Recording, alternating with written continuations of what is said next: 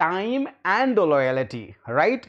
In entire sonnets of William Shakespeare is explained and है ना overviewed about this. चलिए, तो this is a love is too young, तो इससे आप बड़े आसानी से याद भी कर सकते हैं कि love, beauty, time and loyalty. Love तभी होगा जब ब्यूटी होगी, टाइम होगा एंड किसी भी व्यक्ति के लिए लॉयल्टी होगा, तभी इट वुड बी पॉसिबल. चलिए, लेट्स गो अहेड गाइज. ये आपका दूसरा क्वेश्चन है and a very very important question है. देखिए, conflict between desire for vengeance. ध्यान दीजिएगा, बहुत अच्छा क्वेश्चन है. Conflict between desire for vengeance. Vengeance means क्या होता है? बदला होता है. क्या होता है? बदला होता है, right? And voice of conscious lead to the downfall of tragic protagonist in Shakespeare's play. मतलब विलियम शेक्सपियर का एक ऐसा प्ले है जिसमें हीरो वो क्या करता है? बदला तो लेना चाहता है, लेकिन वो सोचता है कि बदला लूं कि रहन दूं, मार डालूं या ना मारूं, मारना उचित है या मारना उचित नहीं है. ट्रेजेडी कब घटित होती है? जब ये हीरो सोचता है उसको मारें कि ना मारें, मारे कि ना मारे. इसमें क्या होता है? जो उसका दुश्मन होता है वो टाइम निकाल करके उसके ऊपर आक्रमण कर देता है और फाइनली वो मारा जाता है. तो डेफिनेटली वो प्ले कौन सा है? वो विलियम शेक्सपियर का प्ले है हैमलेट. हैमलेट ही सोचता रहता है टू बी और not to be, that is the question. Means I should kill Claudius और I shouldn't kill Claudius, right? और उसके पिताजी के स्पिरिट ने भी कहा था कि किल क्लॉडियस मतलब kill your uncle but not in front of your mother, लेकिन न अपने माताजी के सामने नहीं. तो कई बार मौका मिला हैमलेट को. एक बार हैमलेट को मारने के लिए क्लाडियस एक बार प्रेयर कर रहा था तो उसे मारने का मौका मिला, लेकिन नहीं, कहा कि मैं अभी नहीं मारूंगा, क्योंकि अगर अभी मैं मारता हूं तो ये तो स्वर्ग जाएगा. प्रेयर के समय अगर आप किसी को मार देते हो, वो तो क्या है? नर्क में नहीं जाएगा, वो तो स्वर्ग में जाएगा. तो कहा मैं इस व्यक्ति को स्वर्ग में क्यों भेजूं, ऐसे समय पे मारूं कि ये मरे और डायरेक्ट नर्क में जाए. तो जब इतना तर्क कोई भी हीरो लगाएगा विलेन को मारने में, तो जाहिर सी बात है उसका नुकसान आगे चल के होना तय है. चलिए, तो गाइज ये हैमलेट का आंसर है. आप एक्सप्लेनेशन में भी देख लें. Conflict between desire for vengeance and voice of conscience lead to the downfall of the tragic protagonist, right? वो कौन है? हैमलेट है. एक बेहतरीन पिक्चर ऑफ हैमलेट की देख सकते हो. ये हैमलेट का ये चित्र तब है जब ये क्या करता है? इंग्लैंड से लौट रहा होता है और जो ग्रेव डिगर्स हैं, ग्रेव डिगर्स इसको क्या करते हैं? खोपड़ी दिखाते हैं और कहते हैं ये लॉयर का है, तो ये साइंटिस्ट का है, तो ये इसका है, तो उसका है, राइट? यही सीन है, राइट? विलियम शेक्सपियर के द्वारा ये लिखा गया है, राइट? चलिए गाइज, अगले क्वेश्चन की तरफ हम लोग बढ़ते हैं. अगला क्वेश्चन है द टेम्पेस्ट. बहुत अच्छा क्वेश्चन है guys, come on everybody. The Tempest Prospero freeze aerial from the which साइकोरेक्स but has इनस्लेव्ड. ध्यान दीजिएगा कि जब आप टेम्पेस्ट प्ले को पढ़ेंगे तो इसमें क्या करता है कि जो प्रॉस्पेरो है वो प्रॉस्पेरो किसको छुड़ाता है? एरियल को, राइट?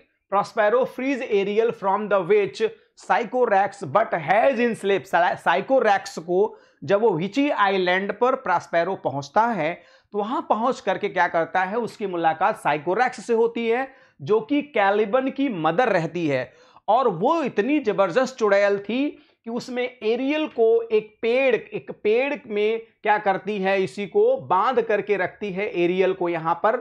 और जब प्रॉस्पेरो जाता है तो इसे फ्री कर देता है, छुड़ा देता है, लेकिन इसके बेटे को जिसका नाम कैलिबन है इसको अपना दास बना करके रखता है, इसको अपना दास बना करके रखता है. तो गाइज ये बहुत ही इंपॉर्टेंट क्वेश्चन है. आप देख लिए, डेफिनेशन भी है, एक सुंदर सा मैंने चित्र भी दे दिया है, राइट? तो द टेम्पेस्ट का ये पूरा चित्र है. ये आपके प्रॉस्पेरो जी हैं, ये आपका एरियल का है, ARIEL एरियल है, और ये इनकी बेटी मिरांडा है, ये इनकी बेटी मिरांडा है. ठीक है, बहुत अच्छा प्ले है. जब इस प्ले को मैं पढ़ाऊंगा तो बहुत एंजॉय करेंगे आप, right? The Tempest Prospero freeze aerial from the विची साइकोरस but has in self Caliban a villainous.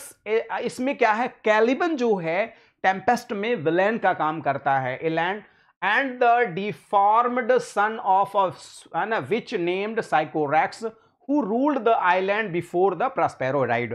मतलब जब उस आइलैंड पे प्रॉस्पेरो नहीं पहुंचा था तो पूरा पूरा गवर्नेंस, पूरा का पूरा कंट्रोल साइकोरेक्स का ही वहां पर था। ठीक है, चलिए नेक्स्ट क्वेश्चन की तरफ बढ़ते हैं गाइस। अगला क्वेश्चन है, apart from mark Antony and Octavius Caesar who was the third member of the ट्रिम्विरेट which ruled Roman. भाई रोम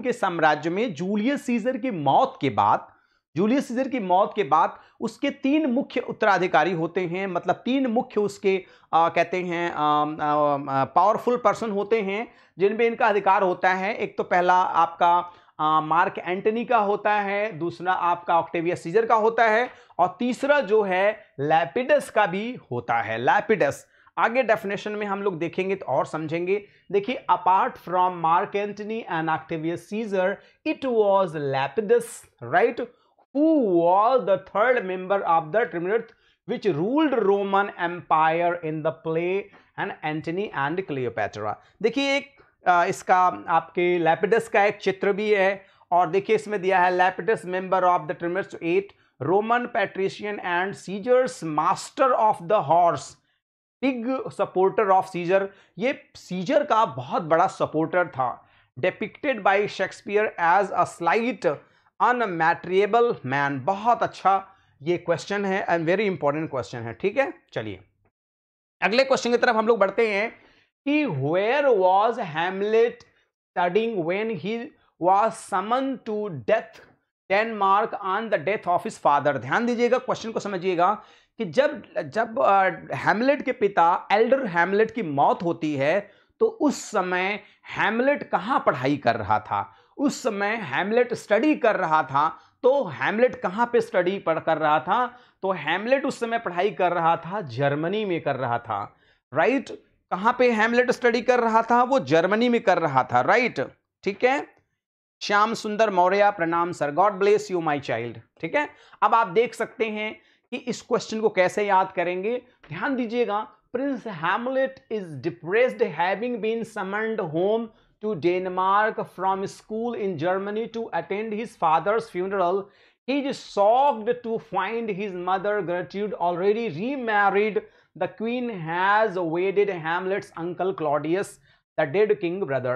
देखिए ये आपका स्टडिंग इन जर्मनी का एक सीन है जिस समय हैमलेट के फादर एल्डर हैमलेट की हत्या कर देता है क्लॉडियस। उस समय पे वो जर्मनी में स्टडी कर रहे होते हैं, उस समय वो जर्मनी में अध्ययन कर रहे थे। और उसी समय क्या हुआ कि इनके पिताजी की हत्या करके इनके अंकल जी इनकी माताजी से शादी कर लेते हैं, और इससे हैमलेट को बहुत शौक लगा था। फिर लेटर ऑन हैमलेट के पिताजी भूत और स्पिरिट के रूप में आते हैं और हैमलेट को बताते हैं कि बेटा तुम्हारे अंकल ने ही, मैं जब गार्डन में सो रहा था उसी समय पर ये आता है और मेरे कान में पॉइजन डाल देता है। यहाँ पे ये एल्डर हैमलेट के मतलब एल्डर हैमलेट सो रहे थे, गार्डन था, यहाँ इनका अंकल आता है और इनके कान में क्या करता है, जहर डाल देता है, और ये बगीचे में सो रहे होते हैं और यहीं पे इनकी दुखद मृत्यु हो जाती है, राइट। तो ये सिचुएशन है, बहुत ही अच्छा प्ले है और बहुत ही अच्छी इसकी स्टोरी है। आगे हम लोग जरूर इसको डिस्कस करेंगे विद इंटरेस्ट। ठीक है, अब देखिए अगला जो क्वेश्चन है वर्ड्सवर्थ रिलेटेड है। गाइज मैंने कहा है कि 5 क्वेश्चन वर्ड्सवर्थ का, 5 क्वेश्चन शेक्सपियर का, 5% मिल्टन का, 5 क्वेश्चन गाल्सवर्दी का। मैं चारों राइटर से 5-5 क्वेश्चन, बाकी के 10 से 12-15 क्वेश्चन मैं आपको ग्रामर से डिस्कस करूंगा। और इसी प्रकार से हम जब बहुत सारे लगभग 50 सेट तक डिस्कशन कर लेंगे तो maximum question will be touched, right. देखिए क्वेश्चन है where from these lines have been taken. Question बहुत अच्छा है। Our birth is but a slip and forgetting, the soul that rises with our life star hath had elsewhere its setting। ये किस poem की line है? बहुत अच्छी line है। तो ये डेफिनेटली ये टिंटर्न मतलब sorry intimation of immortality odd का लाइन है, अब बहुत ही फेमस लाइन है ये। ठीक है, देखिए आपका यही लिखा भी है, our birth is but a slip and forgetting, the soul that rises with us, our life star hath had elsewhere it's setting and comed from अफार। बहुत अच्छी लाइन है ये आपका इंटीमेशन ऑफ इमॉर्टैलिटी का लाइन है, ठीक है। इसीलिए मैंने आपको एक कोटेशन के रूप में भी ये लाइन आपको दे दिया, जिससे ये लाइन आपको अच्छे से याद हो जाए गाइज। तो ध्यान दीजिएगा, विलियम वर्ड्सवर्थ की लाइन है, ठीक है। चलिए लेट्स गो अहेड। अगला क्वेश्चन है, नेचर नेवर डिड बिट्रे, प्रकृति कभी किसी को धोखा नहीं देती है guys. What man has done for man, इंसान ने इस काम के लिए क्या किया है, but nature has done a lot for man, ठीक है। इन्होंने कहा था कि विलियम वर्ड्सवर्थ साहब ने कहा था कि one impulse of वर्नलहुड may teach you more of man, of moral evil end of good which all the sage can. मतलब एक सूखी लकड़ी इंसान को उतनी शिक्षा दे सकती है, उतनी शिक्षा दे सकती है जितना कि एक संत महात्मा शिक्षा नहीं दे सकता है। तो ध्यान दीजिएगा, तो डेफिनेटली ये लाइन किसकी है, टिंटन एब्बी की लाइन है, बहुत अच्छी लाइन है। आपके बेटर अंडरस्टैंडिंग के लिए देखिए, एक मैंने आपको इसी का कोटेशन दिया है कि nature never did betray the heart that loved her, nature कभी भी क्या करती है, उसको धोखा नहीं देती है जिससे यह प्रेम करती है। वास्तव में अगर आप प्रकृति से प्रेम करेंगे तो बहुत ही श्याम सुंदर मौर्य, गॉड ब्लेस यू बेटा, ठीक है। ऑलराइट, तो these lines are part of William Wordsworth Tintern AB. देखिए टिंटन एबी की लाइन है, बहुत ही फेमस लाइन है, बार बार एग्जाम में पूछा जाता है, राइट गाइस। चलिए नेक्स्ट क्वेश्चन की तरफ बढ़ते हैं। Who considered Wordsworth as high priest of nature, मतलब ये प्रकृति के बहुत बड़े पुजारी थे। He was a great worshipper of nature, grand lama of nature, right, and the greatest romantic poet of English literature, right। किसने ये कहा था कि as a high priest of nature, who said about William Wordsworth। तो definitely आप देख सकते हैं, प्रकृति की गोद में अगर आप चले जाओ तो बहुत सुख मिलता है। नेचर को हम मदर कहते हैं, जिस प्रकार से एक बच्चे को माँ की गोद में बैठने से उसे बहुत सुकून मिलता है, ठीक वैसे ही जब इंसान प्रकृति की गोद में जाता है तो उसे असीम सुख मिलता है, और उस सुख की तुलना किसी और सुख से हम कर ही नहीं सकते हैं। तो हाई प्रिस्ट ऑफ नेचर, इस नेचर के सीन को भी देख करके हो सकता है आपको बहुत सुकून सा मिल रहा होगा, if I am not wrong guys. So are you enjoying guys? If you are enjoying please send your comments, okay. Alright, तो डेफिनेटली अब हम लोग आगे और अच्छे से समझेंगे। देखिए इस कमेंट को किसने कहा था, थॉमस डी क्विंसी ने कहा था। ये थॉमस डी क्विंसी साहब का एक सुंदर सा फोटोग्राफ है, right. Thomas De Quincey considered Wordsworth as high priest of nature. ये बहुत बड़े कहते हैं कि वर्ड्सवर्थ जी प्रकृति के पुजारी थे, ठीक है। Come on everybody. चलिए अगले क्वेश्चन की तरफ हम लोग बढ़ते हैं। वर्ड्सवर्थ एंड कॉलरिज, देखिए बहुत सुंदर सा चित्र भी है। ये विलियम वर्ड्सवर्थ साहब हैं और ये कॉलरिज साहब हैं, ठीक है। Wordsworth and Coleridge lyrical ballad and other poems. तो कह रहे हैं कि Wordsworth and Coleridge published lyrical ballad, बहुत पूछता है, 1798, राइट, 1798। और इसी को उल्टा कर देंगे आप तो हो जाएगा 1789, फ्रेंच रेवोल्यूशन का समय हो जाएगा ये, ठीक है।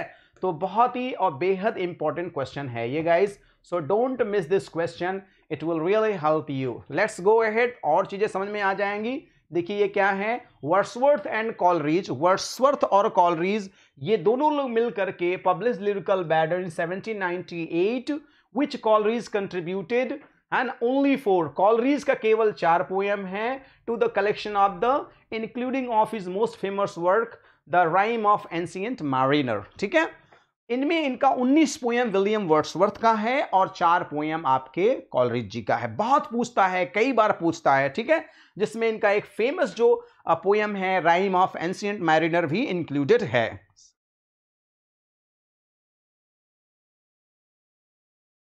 ठीक है, चलिए कम ऑन एवरीबॉडी। अगला question, how many parts are there in prelude. Prelude के कुल कितने पार्ट हैं? कम ऑन एवरीबॉडी, प्रिल्यूड के पूरे कितने पार्ट हैं पहले आप बताइए, then finally I will tell you the right answer.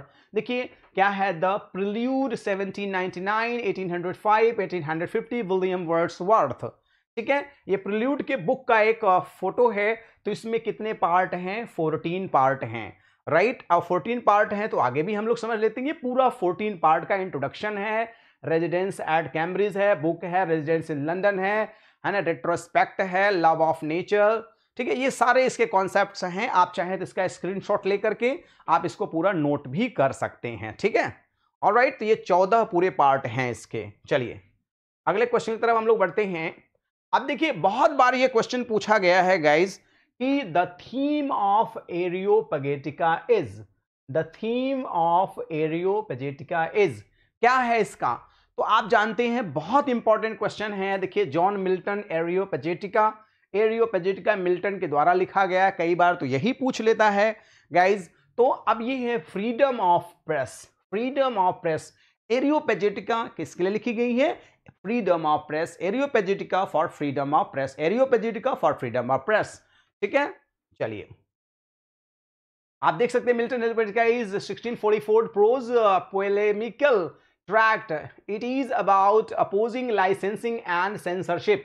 It is regarded as one of the most eloquent defense of press freedom ever written. Okay, let's go ahead. चलिए guys अगला question आप देख लीजिए। बहुत अच्छी लाइन है, अगर आप इसको पढ़ेंगे तो एकदम तबीयत खुश हो जाएगा। Nothing is here for tears, अब तो कुछ रोने के लायक रह ही नहीं गया।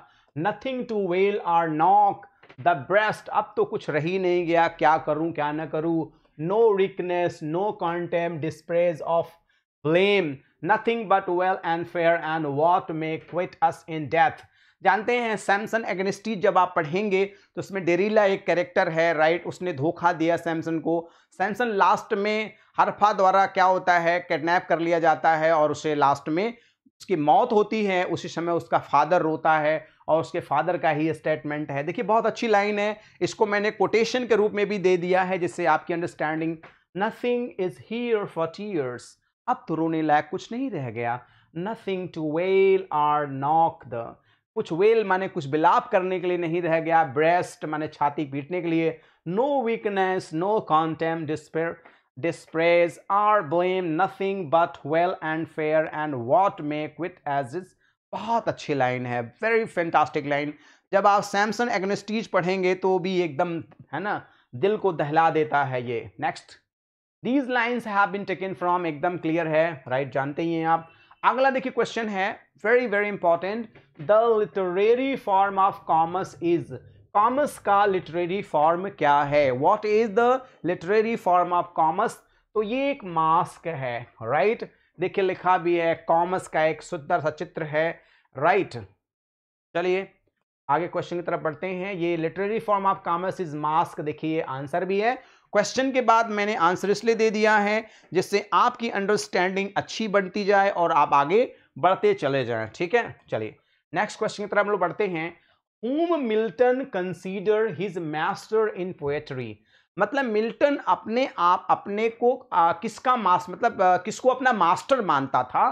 तो बहुत अच्छा क्वेश्चन है। तो आप जानते ही हैं इसको, स्पेंसर को ये अपना मास्टर मानते थे। ये स्पेंसर साहब का एक चित्र है, देख लीजिए आप, राइट, स्पेंसर साहब को अपना ये मास्टर मानते थे। तो देखिए whom Milton considers his master in poetry, किसको मानते थे? तो स्पेंसर को मानते थे। आगे भी हम समझ लेते हैं। Milton while deep in classic had at a greater love for his native literature, Spencer was for years his master। ठीक है, let's go ahead guys, sorry for a minute। चलिए तो अगले क्वेश्चन की तरफ हम लोग बढ़ते हैं। द फर्स्ट प्ले, अब देखिए गॉल्सवर्दी जी के कुछ क्वेश्चंस आ गए, let us study Galsworthy. Alright, देखो बेटे ये क्वेश्चन है, the first play by John Galsworthy was, John Galsworthy द्वारा पहला प्ले कौन सा है?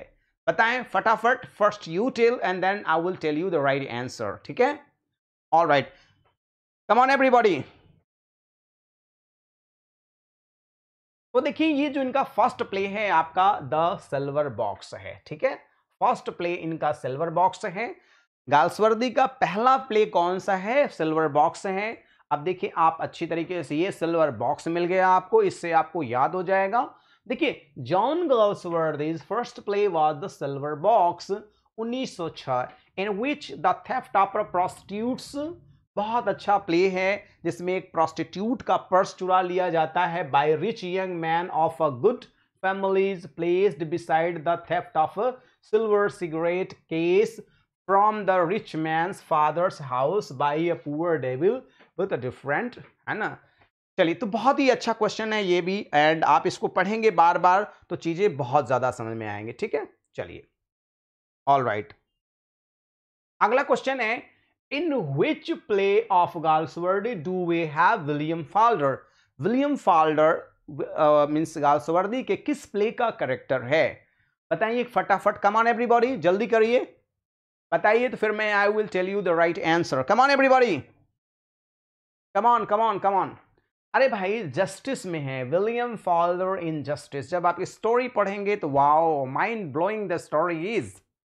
चलिए, विलियम फाल्डर अपीयर्स इन John Galsworthy's play justice. Justice का एक देखिए सुंदर सा स्नैप मैंने ले लिया है, classical flee play justice a tragedy in 4 acts bye John Galsworthy. Justice is a machine that when someone has one given at the starting push roll on of the self। ठीक है, बहुत अच्छा play है, William Falder हैं। और William Falder किसके hero हैं, justice के हैं, न्याय के हैं, ठीक है।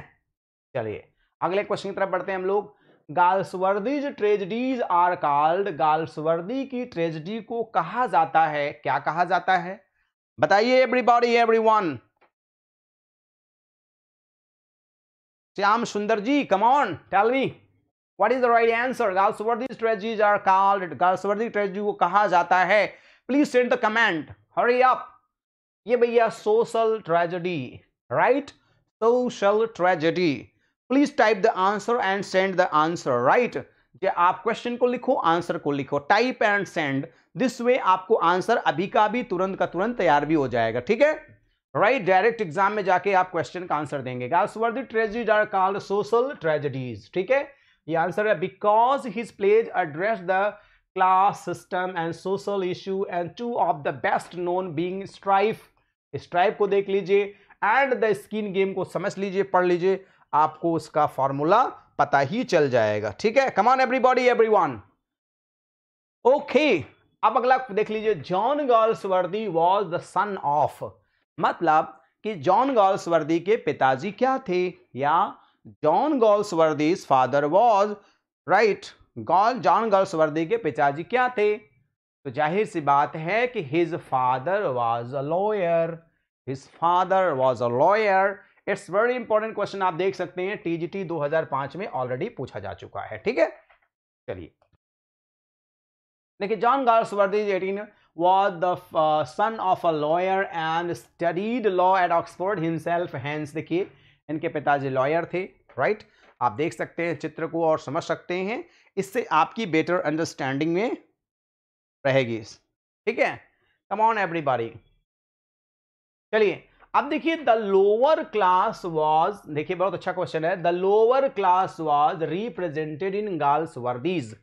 मतलब गाल्सवर्दी का एक प्ले है जिसमें लोअर क्लास के बारे में डिपिक्ट किया गया है। गाल्सवर्दी का इसमें एक प्ले है जिसमें लोअर क्लास के बारे में डिपिक्ट किया गया है, तो वो है द कंट्री हाउस। क्या है, द कंट्री हाउस है, ठीक है।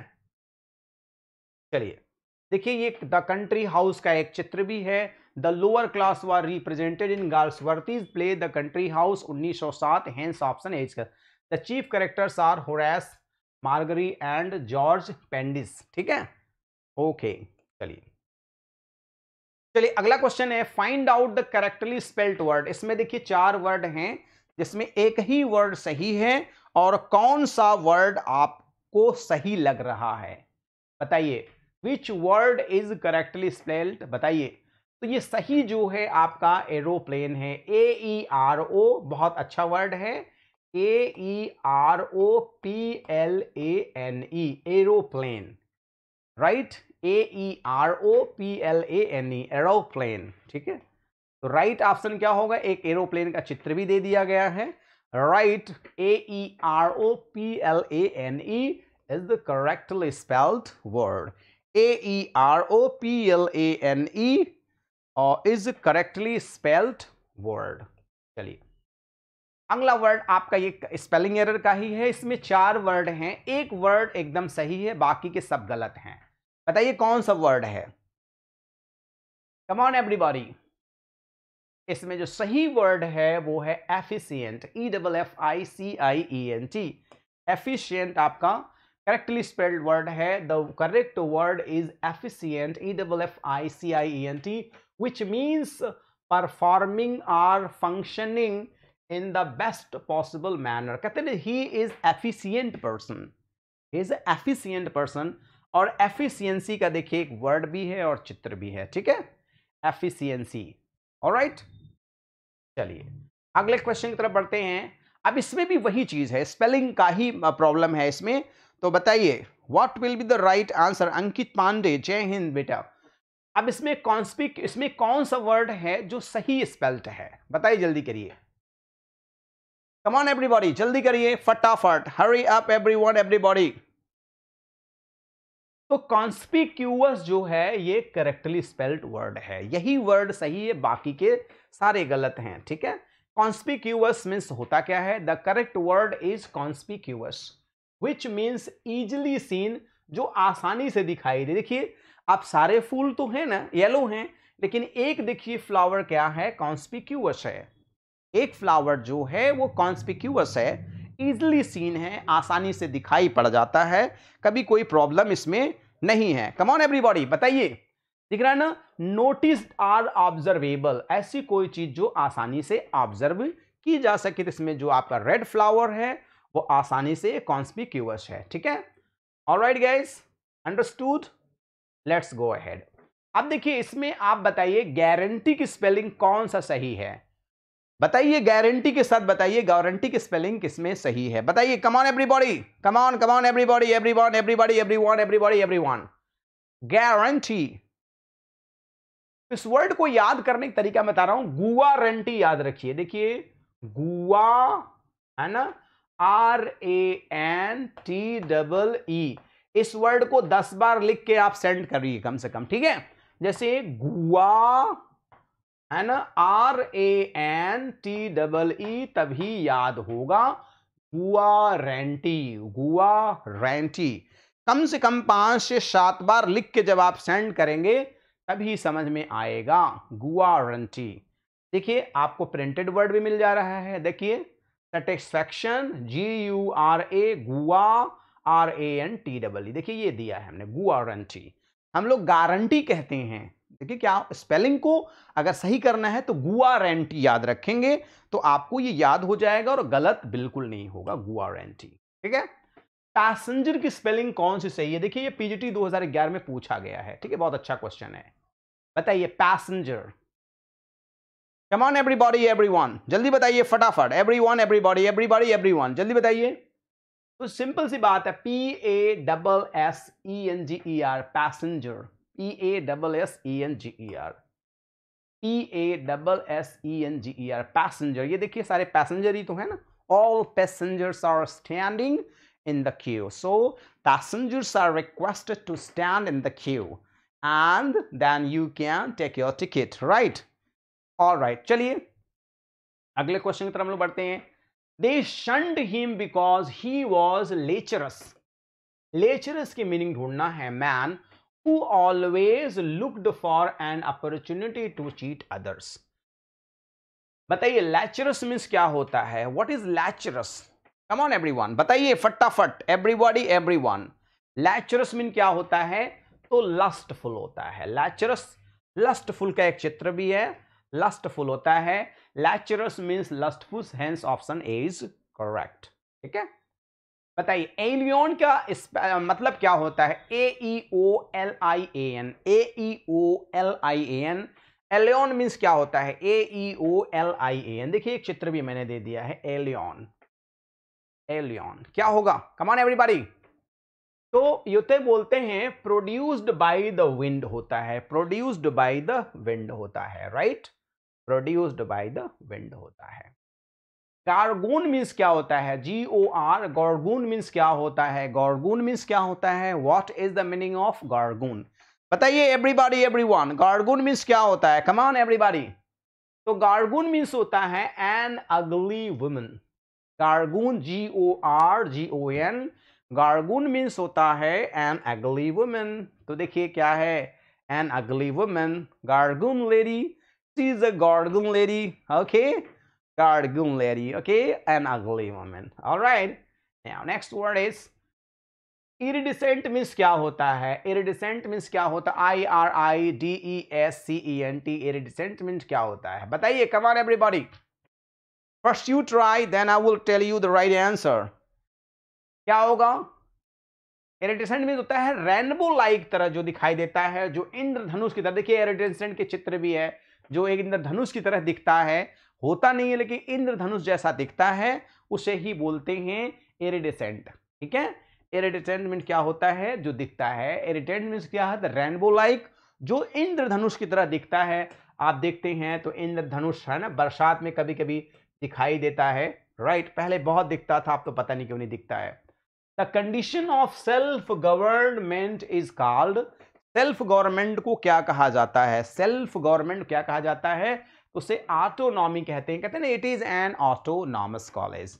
ये कैसा कॉलेज है? It is an autonomous college. देख लीजिए, ऑटोनॉमी का एक चित्र भी हमने दे दिया है। ठीक है, चलिए नेक्स्ट वर्ड है one who abstain from completely alcohol is called, मतलब a person who does not take any alcoholic drink, कोई भी व्यक्ति शराब वगैरह मदिरा वगैरह नहीं पीता है, उसे क्या कहते हैं?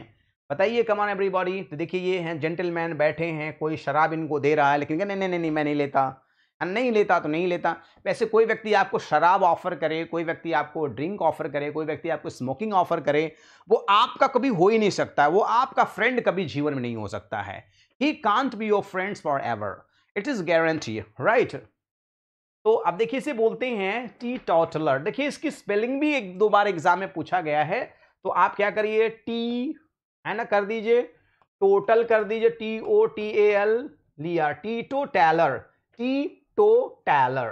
कैसे याद रखेंगे? T to taller, TALER। बहुत इंपॉर्टेंट वर्ड है, स्पेलिंग के मायने में भी बहुत महत्वपूर्ण है और वर्ड मीनिंग के मतलब में। देखिए, पूछा भी है, TGT 2011 में ये क्वेश्चन पूछा गया है। ठीक है, all right, let's go ahead. देखिए, वही चीजें हैं। चलिए, अगला क्वेश्चन क्या है? As I hurt my eyes, मैंने अपनी आंख को नुकसान पहुंचा लिया है, राइट। श्याम सुंदर Maurya, class is eight 6 o'clock। हमारी class, live class 6 o'clock daily रहेगी। ठीक है, आप पर डे क्लास को सिंसियरली लीजिए, जितने क्वेश्चन है उसको नोट करते चलिए, बहुत ज्यादा समझ में आएगा। मैं और मेरी टीम एक बहुत ज्यादा इस पर वर्कआउट कर रहे हैं। कभी ये न देखो आप कितने बच्चे लाइव हैं, कितने बच्चे लाइव नहीं है, डजेंट मैटर। आपको कोई चीज फायदेमंद लगती है तो आप उसको पढ़ो और मेहनत करो। कम ऑन एवरीबॉडी, ठीक है। तो देखिए, oculist, as I hurt my eyes I had to go, मेरी आंख को मैंने नुकसान पहुंचा लिया, मेरी आंख में चोट लग गई, मैं कहां जाऊंगा? तो डेफिनेटली ऑक्यूलिस्ट के पास हम जाएंगे, ऑप्टोमेट्रिशियन के पास जाएंगे, आंख के डॉक्टर के पास जाएंगे। देखिए, क्या है, ये आंख का चेकअप हो रहा है, कोई व्यक्ति इनका आंख चेक कर रहा है, तो इससे आपकी अंडरस्टैंडिंग डेवलप हो जाएगी। An oculist means optometrist, a person trained and skilled in examining and testing the eyes for the defect। जो ऑप्टोमेट्रिशियन होता है, जो ऑप्टोमेट्रिस्ट होता है, वो आपके चश्मे को, आई और विजन को चेक करते हैं। ये आपको चश्मे भी लगा करके दे देते हैं, जिससे कोई प्रॉब्लम हो तो आप है ना डॉक्टर को दिखा सकें, राइट। चलें, अगले क्वेश्चन के हम लोग बढ़ते हैं। The most appropriate one who substitute for a person living at the same time, मतलब जैसे a person living at the same time के लिए हम लोग क्या यूज करते हैं, राइट। गाइस, क्लास हमेशा 6 PM पर रहती है, राइट, एवरी डे, और उसमें near about 30 to 35 questions I will discuss every day. 6 PM every day you will attend class, right? And after some time you will get our WhatsApp number, so you can get notification about the timetable, okay? Come on everybody। तो हम लोग बोलते हैं contemporary, जैसे William Shakespeare का contemporary कौन था? William Shakespeare के समय समकालीन ऑथर कौन थे? तो Ben Jonson was contemporary of William Shakespeare, okay. Next question guys, next question sir, please, थोड़ा सा बेटा टेक्निकल प्रॉब्लम है, wait a minute and the problem will be resolved and solved. ठीक है, thank you very much, thank you so much, thank you. चलिए, तो ये है आपका कंटेम्पररी, राइट। चलिए, ओके गाइस, तो अगला क्वेश्चन है आपका select the right meaning of the word omnipotent for the omnipotent का मतलब क्या होता है? omnipotent, omniscient and omnipresent 3 word हैं, अक्सर एग्जाम में पूछता है. Come on everybody, जल्दी बताइए.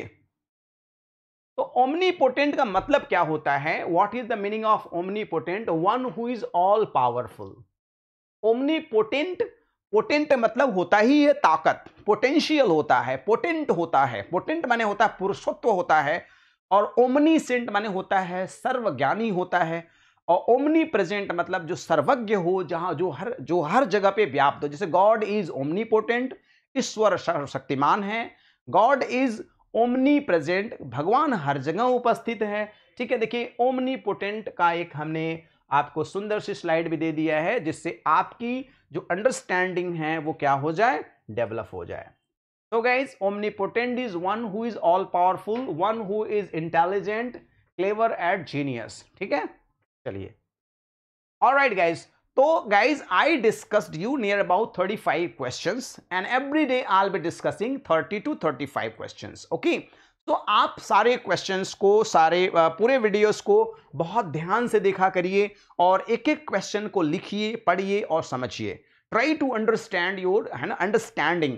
अपनी अंडरस्टैंडिंग आप इंक्रीज करिए और अच्छे से अध्ययन करिए. गाइज, अभी मैं आपको प्रैक्टिस सेट दे रहा हूं. जब बच्चे काफी हमारे सेट हो जाएंगे, जब वो डिमांड करेंगे, तो पूरा लेक्चर वाइज एक एक लेक्चर को मैं पढ़ाऊंगा. जैसे विलियम शेक्सपियर के 37 प्लेज हैं, तो आउट ऑफ 37 प्लेज में मैं आपको 30 प्लेज आपको विलियम शेक्सपियर का जरूर से जरूर पढ़ाऊंगा. ठीक है. अब बात उसके बाद, अगर मैं शेक्सपियर के बाद की बात कर लूं, फिर उसके बाद आपके वर्ड्सवर्थ साहब आएंगे. तो वर्ड्सवर्थ के भी जितने भी इंपॉर्टेंट पोएम्स हैं, नियर अबाउट आपको 25 पोएम्स भी आपको इंपॉर्टेंट मैं पढ़ा दूंगा, जिससे मैक्सिमम क्वेश्चन आपके उसी में से आ जाएंगे. ठीक. उसके बाद आपके मिल्टन साहब हैं, तो मिल्टन साहब की लगभग 25 क्रिएशंस जो भी है, 25 से 30 क्रिएशन, जितने भी इंपॉर्टेंट क्रिएशंस हैं, उसको पैराडाइज लॉस्ट, पैराडाइज रीगेन, है ना, जितने भी इंपॉर्टेंट हैं वो सारे मैं पढ़ा दूंगा, आपको कोई प्रॉब्लम्स नहीं होंगी. फिर उसके बाद गाल्सवर्दी साहब के जितने भी इंपॉर्टेंट प्लेस हैं, इंपॉर्टेंट प्लेस से रिलेटेड जितने क्वेश्चन हैं, उसको भी मैं अपने स्तर से अच्छे से एक्सप्लेन कर दूंगा. And problem will be short आउटेड, right. जो भी समस्याएं हैं वो आपकी शॉर्ट आउट हो जाएंगी. So guys, or if really guys, if really you enjoyed and if you really learned something, so guys, please subscribe the channel and please share the link to your friends, near, dear and everyone, right? So guys, if you really like, so please press the button of like, and if you don't like anything, you can dislike, because the power is in your hand. क्योंकि बच्चे, इस समय गुरु की गुरु दक्षिणा सबसे बड़ी तो उसकी लाइक और कमेंट और शेयर ही हो गया है. तो गाइज, आई होप सो कि मैं और हमारी टीम, हम लोग पूरी निष्ठा और ईमानदारी से काम करते हैं, पसीना बहाते हैं बेटे, दिन रात वर्कआउट करते हैं. तो आई एम वेरी श्योर कि आप इतना तो जरूर करेंगे. So guys, thanks for watching the video.